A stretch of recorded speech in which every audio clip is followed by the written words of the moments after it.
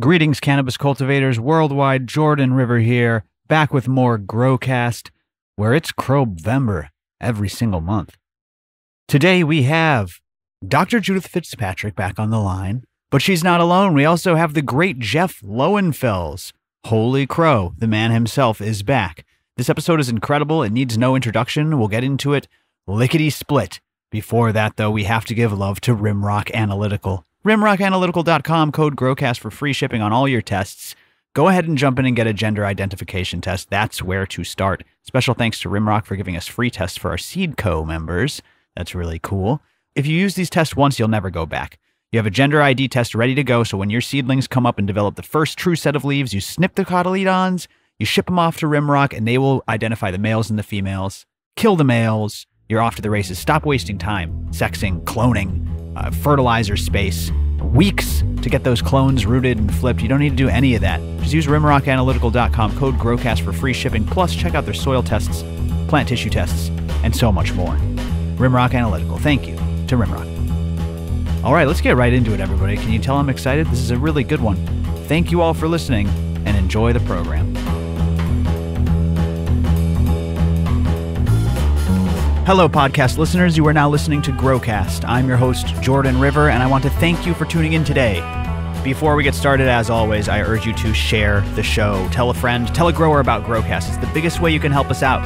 Hit subscribe so you catch every episode, whatever you're listening to us on, and make sure to check out growcastpodcast.com/membership for the greatest cannabis cultivation membership. Today, we have back on the line, it's the Microbiometer. It's the Microbiometer team. We have Dr. Judith Fitzpatrick back on the line. How's it going, Judy? Very good, thanks. And also a return guest, we have Jeff Lowenfels himself. How is it going, Jeff? Welcome back to the program. Excellent. Excellent. Always good. Oh, man, we appreciate you so much. I mean, in the Discord community chat at Growcast, your work comes up in the resource channel, maybe more than anybody else's work. You know, your teaming series, such a staple. So we're really, really happy to have both of you here today. A lot of pleasure. Let's do some updates, though. What have you been up to, Jeff? I mean, last time you were on the show was like a year ago, maybe more. What have you been working on? I hear there's a new book in the works. What can you tell us? Yeah, I think last time we were talking, I hung the phone up and started to write a new book. So that happened. So there's going to be a new book coming out in early summer, I hope. Could be a little bit middle summer, called Teaming with Bacteria. And it is about endophytic bacteria and bacteria that participate in what's known as the rhizophagy cycle. And I think people are going to find this to be an interesting and a major addition to the soil food web system. Oh, man. We operate the system, or we look at the system as operating. The bacteria and the fungi get eaten. The resultant poop in the rhizosphere has plant nutrients in it that are then diffused and moved by mass flow, et cetera, into the roots. What we've now discovered, and in particular, a bunch of folks at Rutgers University, led by Dr. James White, is that bacteria actually go inside the plant and feed the plant from inside as well. And so this is a book that's going to explain a whole new section of soil food webism, I guess, if that's the That is wild. Is it? I mean, the way you describe that, it's like this is a previously totally unknown biological process. That's correct. And it is one of the wildest, craziest biological processes I've ever seen. And it really is an amazing thing. And one of the great things about it is that these bacteria are the same bacteria that we normally look at around the rhizosphere. And so we're seeing new functions, et cetera. And of course, lots of this can be measured with the microbiome. Oh, yeah, baby. Loving everything you guys are doing. We'll get into you two and the work you've done together. Real quick, though, this question just springs to mind. Jeff, when someone's looking to get into your series, what order should they read your books in? No question, they should start with Teaming with Microbes. And then I suggest Teaming with Fungi second and Teaming with Nutrients third. Love it. Once this bacteria book comes out, then it'll be a toss-up between fungi and bacteria. I mean, it really is sort of amazing to discover that almost or up to 40% of the nitrogen that a plant uses is produced by bacteria inside the roots. Wow. Not outside, but inside. So yeah, this is going to be kind of fun. Super interesting. Bacteria do the same thing that fungi do, only they do it slightly different. Mycorrhizal fungi, as we know, feed the plants. Well, these bacteria do the same thing, slightly different system. Just really quick, we'll throw it out here. Microbiometer.com, code GROWCAST saves you 15% still. And I believe there's an option to add a couple bucks and you get a book. You get Jeff Lowenfels' work. So if you're looking to start educating yourself, that's a good way to do it. We also have some more prizes that we'll be teasing later on. Yeah, for right now, for $5 extra, we include Jeff's book, Teaming with Microbes. So it comes with Teaming with Microbes. Perfect. There you go. So there's a way to get yourself a copy for very, very cheap. And like I said, we got some other prizes that we'll be teasing down the road. But you two. But I think... Oh, go ahead. Sorry. I was Finish your going thought. to say, one of the things that Jeff brings up there is, if people are trying to grow organically, or at least to cut back on the amount of nitrogen they add, this tells you again how important the microbes are in actually providing the nitrogen to the plant. Mm-hmm. So in a sterile system, you're missing out on this process and you're just kind of replacing this whole process with chelated nutrients that are instantly available, or is the microbiology still functioning to a lesser degree? How does that work in like a sterile grow, for instance? Well, if you get a real sterile grow, and that's not always easy. Yeah, you won't even get root hairs, because it turns out these bacteria that are feeding the plant actually cause the plant to form root hairs. Whoa. And if you don't have these bacteria, because you've sterilized the system, the roots don't develop properly and they don't get root hairs at all. It's absolutely amazing. This is going to be some real eye-opening stuff, because oh my God, people just had no idea this was going on, and new techniques in microscopy has really been the trick here. And this fellow, Dr. James White, really knows how to do this stuff. It's unbelievable. Oh my gosh. And the photographs that he has taken, many of which will be in the book, are mind-blowing. It's just mind-blowing. We think plants are just these dumb stationary things, and they're not. They're beyond advanced. Right. And the video of Jeff and I talking with Dr. James White is on our YouTube under Microbiometer. You'll find it. Oh, go and check it out, everybody. I know that a bunch of people are going to go listen to that. It was very, very popular. I mean, James White is a really incredible researcher. And very brave. Unbelievable. Yeah. And he's very brave. This rhizophagy cycle is engaged by every plant that has root hairs, because we now know that these bacteria are what cause the root hairs. And so that means basically every plant, clearly cannabis, is participating in this cycle, and nobody knows about it. I mean, nobody knows about it. The good doctor has been doing his best to try to get the word out there, but people aren't paying attention. Wow. This is a major way that plants get their food. And then on top of that, a lot of these bacteria move into the plant in different areas and do other things than just feeding them. I mean, they protect them from all sorts of stresses, heat, cold. They fight off pathogens. They jump from the roots onto fungi, farm the fungi, go back into the roots. I mean, it's unbelievable what really occurs down there. And Judy and I are always telling people, you have got to have good biomass so that the plant can pick the microbes that it needs. And the only way to really know whether you've got a good biomass, or the easiest way, is to use a microbiometer. I mean, it's just that simple. And once again, I find myself in a situation talking about something that few people know about, the microbiometer. And once they hear about it, bing, the light bulb goes on. But it's getting people to understand that this new tool out there does all sorts of amazing things for us, those of us that use the soil food web to grow our plants. So it all ties together. It's absolutely amazing. And Judy and I have a lot of fun talking about this stuff and talking to other people about it. I absolutely love it, man. We'll be right back with Jeff and Judy, but before that, I'm here to tell you about Growcast membership, baby. Come on in. What are you waiting for? If you've been thinking about joining, there's never been a better time. We got weekly live streams, Growcast TV. It's the greatest show in growing. Brandon Rust was just on. You got hundreds of hours of bonus content at this point that's members only. It's at growcastpodcast.com/membership. That'll bring you right to our Patreon page, and you get access to the member Discord as well, where we will solve all of your problems. And you can share your successes. There's so many contests going on in there. We have a grow along going on, monthly bud winners. There's a worst of the month. Whoever has the worst plant gets free seeds, all for $10 a month. What more could you ask for? Come and give it a try.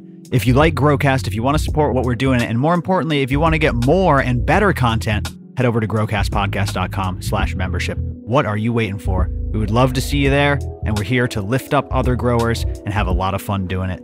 So I'll see you in membership, everybody. You will not regret it. All right, let's get back to it with Jeff and Judy. We have so many questions here. I want to talk about, fungal dominance versus bacterial dominance, what this all means to cannabis cultivators, all of that. And this isn't just a Microbiometer commercial. I am sincerely interested in this stuff, and specifically home testing at an affordable level. So while we're here on the subject, just really quickly, what are you using the Microbiometer for in your setup? And what are the kind of applicable capabilities that a cannabis gardener like myself would be able to engage in? Well, I mean, speaking for myself, and I think, Judy does probably the same things. I mean, anytime I get any soil, I test it. And then I can test it later on to see whether I am helping that soil become better living soil or whether I am hurting that soil. Okay. And it's so easy to do with this test. It takes 5 or 10 minutes, and you just know whether you're doing the right things for your plants. And you can also do some great experiments. So, for example, I always tell people, don't throw your soil away, reuse your soil. Well, using this test, you can see that it makes sense to reuse your soil. Wow. It's just a wonderful system to determine whether you are increasing your microbes or whether you're holding them static or whether you're decreasing them. Right. So whether you're applying a product like, a bacterial product trying to get more to take, or whether you're testing to see if something you're using is knocking back the biology, those are all really applicable home test scenarios. Right. Compost tea it works on as well, my understanding?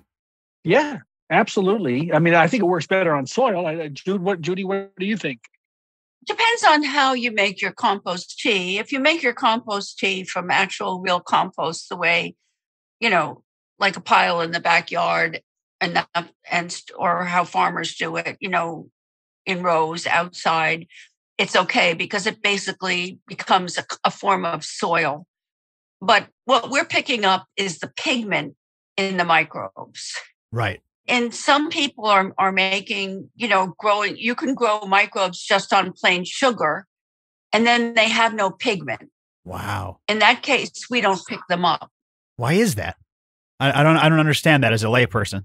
Yeah. So what we're saying is, if you said you made compost, like some of the amendments that I've looked at, they're 90% sugar and then some bacteria. So, I mean, I can see the bacteria under the microscope because I can focus down to see bacteria that don't have any pigment, but they won't show up in our test. Whoa. Okay. Yeah. I think what people don't understand is that these bacteria are normally, they don't have a color, and they absorb whatever so if they're in soil, they become soil colored. Oh, wow. If you put a bacterium in blood, it becomes blood colored. I think I'm right here, Judy, aren't I? I mean, and so we've got compost teas that sometimes are, pretty watery, and a lot of products are sold that are, pretty clear. They say they've got microbes in it, and they may, but it's hard to measure. So what you want to do is use your own living soil, your own living compost. Man. Test it first. Can't beat that old school compost pile is what you're saying. I mean, like you said, it's not one or the other. But like you said, at least there it's testable, it's quantifiable, and you can really play around with it. Right. The microbes don't necessarily take the pigment from the soil color itself. So it's not soil particles that they have in them, but a lot of enzymes have colors and different, molecular assemblies within the microbe actually have them. And, I think we talked about that last time, that the microbes at different levels in the soil have different colors too. So we recommend, our test is validated on the top 5 inches of soil. And we show that no matter what the color of the soil, we're still measuring the same amount of microbes that we can measure under microscopy. Right. Yeah. And I think people need to understand that the number of microbes relates to the nitrogen that you're giving your plant. Other stuff too, but nitrogen is the key. So can you kind of dig down on that relationship? Again, that's not something that I'm totally clear on. Well, if you have a lot of microbes, you've got a lot of nitrogen being produced either through the old system. Right. That's what you were referring to before. I see. So now we know that up to 40%, like you said, is being produced. Okay. So that's the big breakthrough that you were referring to. That's just internally from the bacteria inside. But the nitrogen that goes into your plant from the soil itself is produced by the fungi and the bacteria being eaten by the protozoa and the nematodes. Right. And what results is waste in nitrogen plant usable form. And it all correlates to the microbiomass. If you have a high microbiomass, you're going to have good nitrogen. If you have a really low microbiomass, you're not going to have great nitrogen. Jeez. Yeah, because one of the things we've become aware of in the last, several years is that there are plenty of microbes in the soil that are capable of fixing atmospheric nitrogen. Mm-hmm. Mm-hmm. So these microbes are cultivated by the plant because the plant puts out foods that they particularly like. So it recruits them to the root area. And so, you have nodules if you're growing legumes, but they're the same bacteria that can function within those nodules on legumes can also be free living in the soil, and they can be increased by feeding the population. And I think another thing that Jeff and I kind of have agreed on is the population in the soil, just increasing the population increases the health, because this is a population that's very interdependent. Mm-hmm. Just as we live in a society that's totally interdependent, like, most of us don't grow our own food. We're relying on other people for our food. Okay. We're relying on society for cleaning up after us. We're relying on outside people for our ability to communicate. This is even more so true for the microbes. So if you're increasing the population, you can only do that if it's a healthy population. And these microbes that have survived in these communities for almost 4 billion years are extremely good at building a community that's resilient and that can service the plant.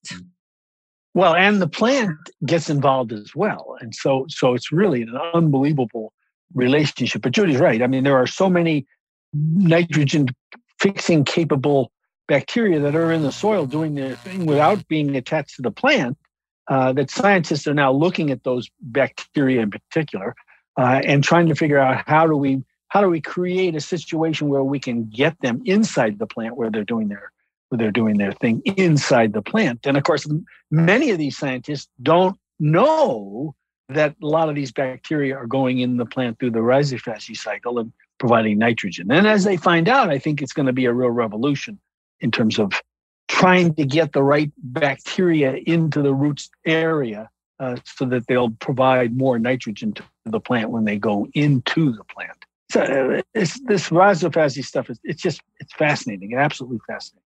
I think we're going to find, I think this is an incredible area.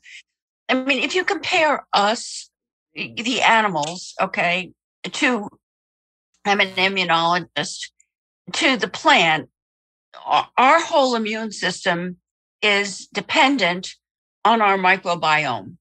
Right. As humans, we have more microbes in us than we have human cells. Mm-hmm. Without those microbes, we don't develop a proper immune response. And I think what we're going to find is we've talked about all the time that the microbes are what stimulate the immune system of a plant. And without it, the plant does not develop an adequate immune system. And I'm sure we're going to find out that it's these microbes that are ingested that are the ones that are doing the biggest job on stimulating the immune system in the plant. 1,000%. Well, and in fact, we already have, because what the latest discoveries show is that these bacteria, and incidentally, they operate almost identically to certain bacteria in your intestines. And so the way they get into the plant requires them to go past a cellular barrier that triggers the production of superoxides that try to kill the bacteria that's entering into the plant. Jeez. And the plant has to be able to handle that superoxide itself. It produces that superoxide, but that superoxide has the capability, if it's not handled properly, of destroying the plant cell itself. Wow. And so it's like an autoimmune system disorder or something. It's unbelievable. And so once the plant learns how to handle that oxygen, that superoxygen in the root system, that immunology, so to speak, transfers throughout the entire plant. And the plant is able to handle all sorts of things that it would not have been able to had these bacteria not triggered this oxide system that tries to destroy the entering bacteria. It's really an amazing. There's so many parallels to human health, and that fascinates me so much. I work on the Coffee Health and Science podcast as well, and microbiome comes up all the time. Just in Judith's last interview, we kind of made this connection between the soil microbes and the microbes in our human microbiome and in our gut microbiome and everything.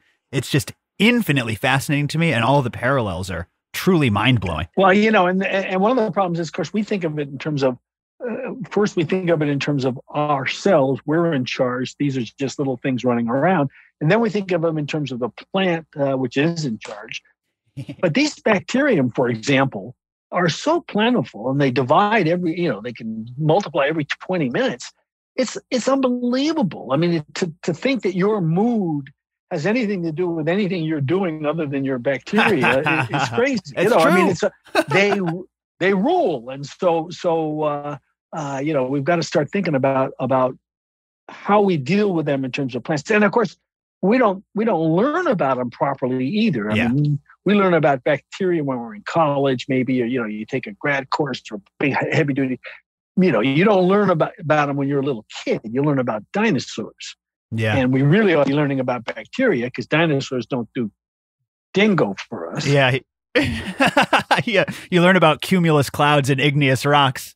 Yeah. And the microbes do. So what I'm hoping someday is that Judith comes up with another addition to the microbiometer that'll tell us what kind of bacteria we have down there. I mean, I think what Judith has done with the microbiometer is absolutely, and the people who work for her, are absolutely amazing. The idea that you can turn your phone into a scientific instrument that can measure pH, fungal bacteria, the microbiomass. At some point in time, that little phone's also going to be able to do genetic sampling. Think of the things that you could probably do with a real good lens. And that's what our phones are going to be capable of doing as we go forward. Oh my God. Can we talk about that? What is that barrier? Because that's my understanding, is that the count is incredible. Getting the active count and distinguishing between bacteria and fungi is incredible. But then, like you said, what if we could identify the species? What is the barrier to that? And is that a possibility? Maybe Judith or whoever wants to answer that. DNA, of course. It's DNA. I mean, you got to be able to you got to be able to do that. It's going to be a DNA test. Yeah. And now what happens is we've got machines that can do that. I mean, you can send in and have your own DNA tested. Now they have machines that, about the size of a dishwasher. It's pretty expensive, but at some point in time, that system is either going to be something that can be sitting in Judith's, the microbiometer's office. And when you take a picture on your phone, it'll go through that database in Judith's office and it'll tell you. Of course, Judith is sitting there going, we've got enough problems as it is. No, I agree. I think that's where the science will end up at some time. But one of the things we don't know right now is what species you actually really want. Because, because it varies so much from crop to crop and soil to soil. I mean, we're kind of stuck with looking at outcome because, one experiment will show, they added this microbe and it really did really well. And then you go to the next you go to another county or another state and the same system doesn't work again, which is the problem that regenerative agriculture is up against. Right. Yeah, it is becoming a little bit easier to tell whether you've got a good or bad bacteria for particular situations. And in fact, one of the things I struggled with in the book is, since people don't know bacteria and they're all, the scientific names are as complicated as plant scientific names, should I include them? I mean, what I was worried about is people pick up the book and, start seeing all this italicized Latin, the names of complicated. But what I discovered, I did include them. And what I discovered when I got to the end of the book was, there are about 15 phylum that are really key. And I mean, there's certain ones that you begin to recognize as being really important. And in fact, I once read an article, a study that indicated there were about 518 bacterium that are found in all soils everywhere, the healthy soils. And those are the ones you want to have. And so we're going to be able to key in somehow on these things. It's just going to take a little while longer. I mean, the fact that Judith's able to tell us, fungal bacteria ratio, that's, who thought we could do that? Well, I know we didn't think we could do that when you started, Judith, because I kept bugging you about it. And then all of a sudden, bingo, you announced that you got it.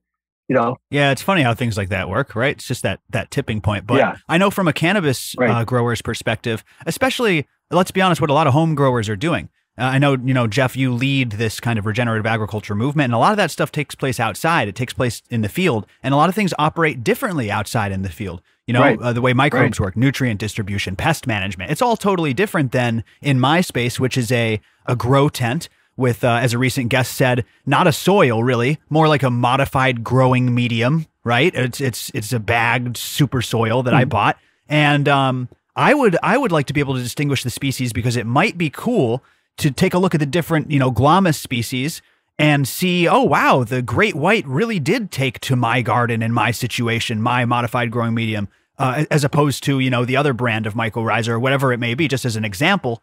That might be cool to see like which species becomes dominant.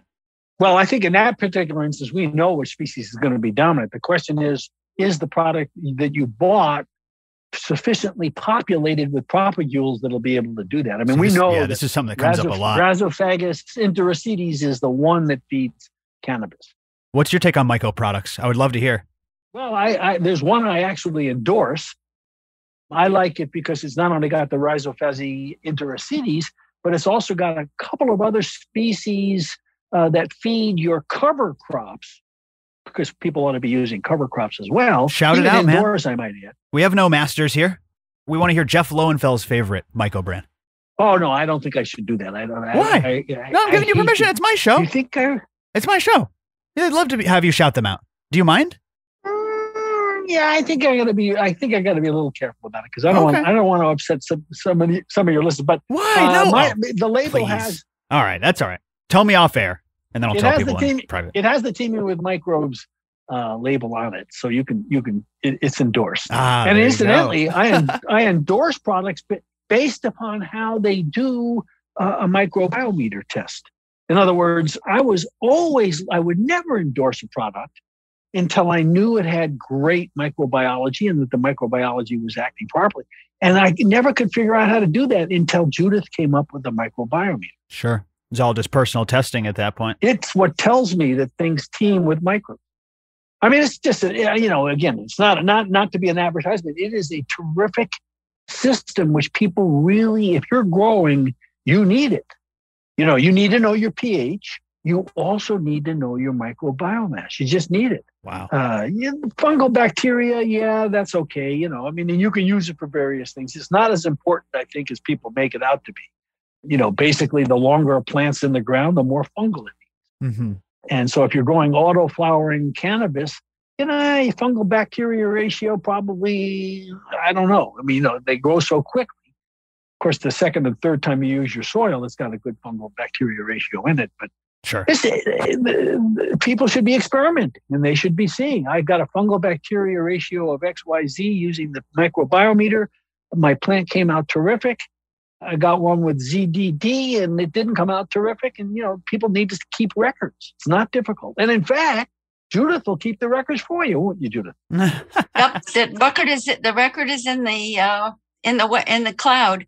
And one thing that is, like if you want to see if your plant is colonized, you can just take a piece of root and then just take the soil that's right around the root and run it in microbiometer, and you'll see the fungi there. Oh. Okay, so you'll get we'll get a high fungal to bacterial ratio, anytime around dandelions, because they harbor a lot of AMF. So you can tell if that happens. So you should titer actually, because you can put down too much AMF, and the AMF now we know does better if it's acclimated to your soil, which is one of the reasons that reusing soil is good, because the spores from last year's and the microbes that last year's plant or the last plant nurtured are the same ones that are going to help your plant again this time. Right. That makes sense. Yeah, which is key, which is another reason why you don't want to sterilize. People talk about terroir, which is not something you could really do, I don't think, with cannabis. The idea that you grow it in certain soils, it's going to taste a certain way, and if you grow it near strawberries, it's going to taste like strawberries. I think that doesn't make any scientific sense to me at all. But what does make sense is the fact that these endophytic bacteria that are the subject of this fourth book, these endophytic bacteria move into the plant, move up towards the flower, get into the flower, and then as a seed is formed, they're enveloped inside that seed. And so you've got bacterium that are designed and that have been functioning to make your plant work better. They are passed on to the next generation in that seed. So if you sterilize your soil and sterilize your seeds, which many people do using hydrogen peroxide, you are not going to be getting the microbes that you want, or the full set of microbes that you want to grow your plant. There are some experiments where they've taken 400-year-old corn varieties. They have the same bacteria in them today. It's just unbelievable. It's mind-boggling. And again, it's something that we need to know about, but we also need to try to measure this stuff. That's what's so great about the microbiometer. Information's power, and you got to be able to measure stuff to be able to use that information. And that's Otherwise, you're just playing blind. But that is an interesting verification. I've always thought that was a bad idea to use hydrogen peroxide on seeds. It's the same reason I thought it was a bad idea to have antimicrobial agents in your cloning gel. Like, don't you want to jumpstart with biology and keep everything going from that's kind of like, again, Jesus Christ, we're wandering into health territory and we're on Growcast, and here I am about to say, that's kind of like vaginal birth. But it's true. If you take a look at all of the incredible biological processes that take place in birth and what happens if you don't have that natural birthing process, there are major biological changes and microbial shortcomings. Right. Well, in this particular instance, there is a growing body of proof, and Dr. James White and his grad students, I think, are really the major source of this, is that the same thing that happens with these bacteria backing into the meristem and the root system, and growing, and wait till you hear the whole system. The same thing happens in trichomes, and it very well may be that trichomes on cannabis are not there to protect the plant from UV, are not there for any other reason but to move bacteria up towards the flower so that they get into the seed for the next generation. Jesus. Now that would be absolutely amazing. Wow. So there's a lot of stuff going on here that we as growers, need to be paying attention to. But this rhizophagy cycle and these endophytes are absolutely fascinating. And you're going to be hearing tons of it, even if my book doesn't sell. This is just as mycorrhizal fungi. People used to say, mycorrhizal fungi, what are you talking about? They're everywhere. You don't need it. Now we know 90% of all plants need the mycorrhizal fungi to be able to thrive. And you can use them. We can lab grow some of them. The same thing's going to be happening with these bacteria. We're going to learn that they're doing things that we didn't think they were doing. It's just, it's unbelievable. So everything you think about a mycorrhizal fungi and how much we've learned over the past 12, 15 years about them, we're going to be learning about these rhizophagy microbes. Man, it's one of my favorite subjects. I, like you, I'm just intrigued infinitely. So let's see here. We have so much more to discuss. One question that I have that I'd like you to drill down on, and hopefully this will send you off and running. I have heard of different ratios, fungal to bacterial ratios, and this is something that you test with your device. Is there an ideal ratio for cannabis? Do we know what one dominance does in a beneficial or negative way? And what can you tell me about bacterial to fungal ratios in soil and what they mean? Well, Judy, you want me to take a quick shot? Yeah, you can start. The concept is this: that when you start out with a sterile system, what happens is the first thing that's up here are bacteria. And then plants start to grow, the plants die, and fungi move in to be able to decay and break the plant down. And so when you start at the beach end of the spectrum, you have bacteria. And when you move to the old growth forest end, the other end of the spectrum, you have tremendous amounts of fungi. The bacteria number basically stays the same all the way along. So the ratio changes. And if you're growing an evergreen tree, that means you want to have lots of fungal. So where is a cannabis plant on that spectrum? Is it to the left of the strawberry? Is it to the left of the lawn grass plant? You got to sort of figure it out. And different kinds of cannabis have a different spot. Right. Favor different ratios. Cannabis. Wow. Yeah. How long are they in the soil? The auto-flowering cannabis is in the soil very short period of time. The fungi don't have a great period of time to develop a relationship with it. Wow. Whereas, some of these indicas and sativas, they can be in the ground for 8 months, and they get a great opportunity to develop. God, that's a good point. So you start out, and you know that these are the general rule is that if a plant is in the ground for more than a year, in other words, it's a perennial or a tree or a shrub, it needs a higher fungal than bacterial. And if it's in the ground for less than a year, in general, it likes more bacterial than fungal. Oh, that's sort of the general rule. Sure. So where exactly is the fungal bacteria ratio? I think part of this controversy may have started because I was saying, gee, you really need bacterial for your cannabis plants. And I think Elaine Ingham came in and correctly so. I said, there's a spot here where the fungal is a little bit higher. So I don't know the answer, but I know it's not high fungal. And I know that you need to have tremendous amounts of bacteria, but you need fungal as well. Right. You always need fungal. Man, so interesting. What do you think, Judy? If we look at the data we have from some of the data that people have put in, and we know that they're looking at agricultural fields, we come up with we see that the average is about 0.7, which is what is reported for microscopy. Mm-hmm. If you're using a different system, like people use PLFA, the ratio is like 0.02 to 0.06. That's the general range. Okay. Because they measure such a small amount of the fungi, they don't really have ratios that compare to, what you can visually, like microscopically see or something like that. But it can go quite high if you're actually looking at the rhizosphere soil of a plant that's very dependent on AMF. And when I go out in the field and they have used a legume, or not a legume, I'm sorry, but they've used clover, and the clover's died off. The soil is just full of spores. The same as if I go into fungal spores. The same as if I go into a winery field.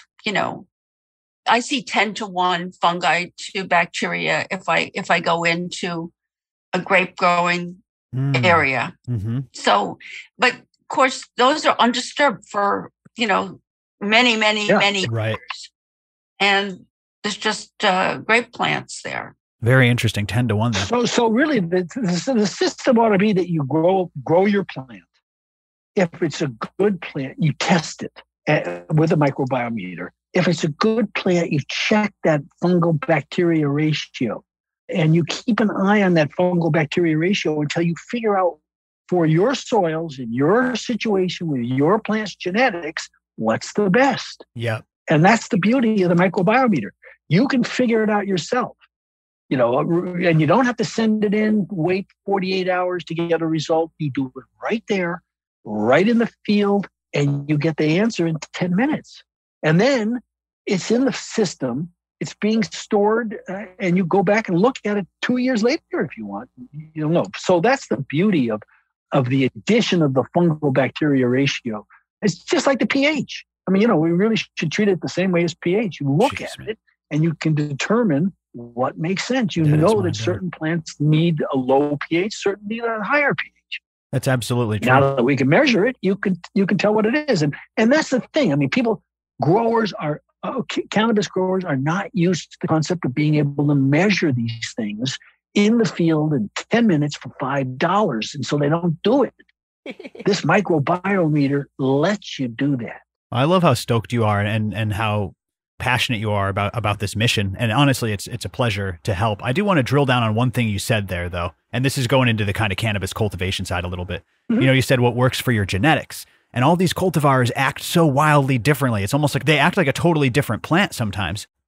That's another reason why it's good to find a cultivar you like and hang on to it, is it not? You get to learn these cultivars. Let's say you do find that ratio just right. The medicine is just what you've been looking for. Like, I love popping new seeds and doing new stuff all the time. But Jeff, do you feel, just kind of, again, pointing towards cultivation, in order to really master a plant, you usually have to spend some time with the genetics and to learn its nuances and intricacies. Do you agree, or feel free to push back? I know you're an auto grower, so you can't take cuttings and just hold on to them forever. Right. Yeah, and I don't like the cuttings anyway. I don't like clones. And I understand why people do it. But the thing about clones is they don't have quite the same bacteria makeup, I don't think, as the seeds which hold them on. But yeah, you have to study your plants so you understand. It's just like anything else. And, you grow dahlias or whatever. You get to learn which ones you like, which ones do the best in your area, et cetera, et cetera. It's too easy to just you pick up a book by Ed Rosenthal or Jorge Cervantes, and it says do this, do that. But it doesn't say do it with this seed or that seed, because everybody understands you've got to develop your own. Yeah, that's true. I think a lot of people set themselves up for failure, like I said, with the polycropping. Because if you're just popping all these fire seeds, or people sending you free testers or whatever, it's like sometimes you can set yourself up for failure because they can all be so different. I guess that's just the kind of thought that I was having. That's right. That's right. Now the one area where again, I think you got to pay particular attention is in the autoflower area, because the genetics are getting better and better and better and better. And so if you're using an autoflower seed that's 10 years old, you're not getting the advantage of the advances that have been made. Yeah, so, that's true. And I can kick myself. Just yesterday I found the autoflower seeds I was supposed to be sending to Judith. So that's why you didn't get them, Judith. I found them. Oh, okay. I love it. I absolutely love it. Next year. Yeah, absolutely. We'll do a huge run. So listen, I know we have a hard out in just a few minutes here. I think we can squeeze in one more little question that I'd like to ask you both about. When we talk about cannabis growers, there's so much focus on bacteria and fungus. But when you take a look at other forms of microbiology, I feel like they get less play, but you've brought them up a couple different times. Like, for instance, protozoa is another microbe that that comes up a lot when I deal with like the regenerative agriculture guests, but it's not really on growers' radar. A lot of growers understand, add this beneficial bacteria product. It's called fish shit. Add this myco. It's a beneficial fungi. But if you talk to your average like home grower about protozoa, they won't know what you're talking about. Do you want to speak on that a little bit? Well, I mean, the soil food web isn't just bacteria and fungi. Obviously, we have the nematodes and the protozoa, which are the recyclers of the fertilizer bags, which are the bacteria and the fungi. But you've got all manner of stuff, algae. You've got microarthropods that are dealing with the microbes. There's any number of different kinds of microbes in there that you need to have in your system. It's called living soil, not because it's just got these two microbes in it. It's because it's got the whole range of stuff, and they keep each other in check. They kill off enemies of one versus the other. They operate based upon how the plant deals with them, and they're all important. You can't just grow stuff with just bacteria and just fungi. It's just funny because there's not any like products facing growers that are like, protozoa boost or whatever. You know what I'm saying? Well, yeah, there are, but they use them for different kinds of things. And I think what I'm finding is that a lot of these things have been designed for big agriculture and haven't trickled down to gardening and gardening and growing cannabis. Sure. But it's getting there. I mean, we use Rhizophagy bacteria. There are now other kinds of bacteria that are coming to the market that people can buy. In the next 5 or 10 years, there'll be a whole shelf full of microbes that you'll be able to pick up. Fucking love it. Before I started writing this teaming with bacteria, in fact, I was actually working on teaming with nematodes because they're incredibly important. Oh, that's cool.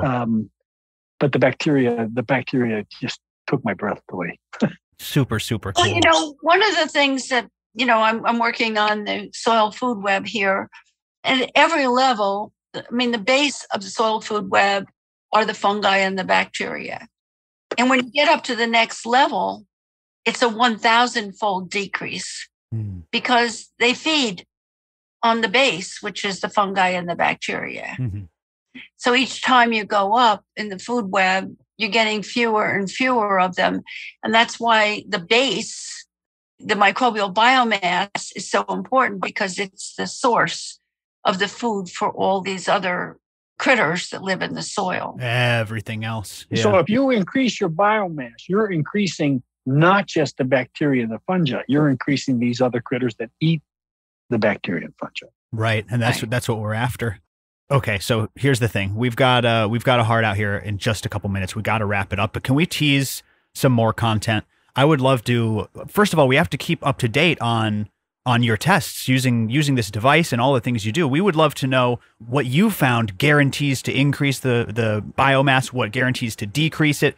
Maybe we can do a growcast TV or some sort of live web Zoom thing where you can walk me through a test. Are you guys open to that? I love what you're doing. Inside and outside of cannabis, and Growcast is really here to support you, and we'd love to have you back. Oh, we'd be happy to do that.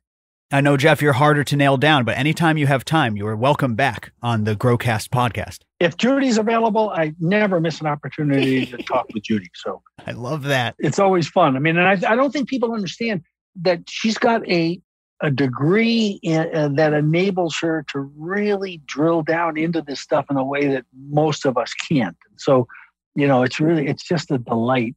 I know. We had her on solo for it's 2 weeks ago as this airs, and I totally see what you're saying. It's awesome that you're so impressed and infatuated with Judy, because having her as a guest, you're both incredible. You're both a fountain of knowledge, and we really thank you here at Growcast. Let's play the standing ovation for you.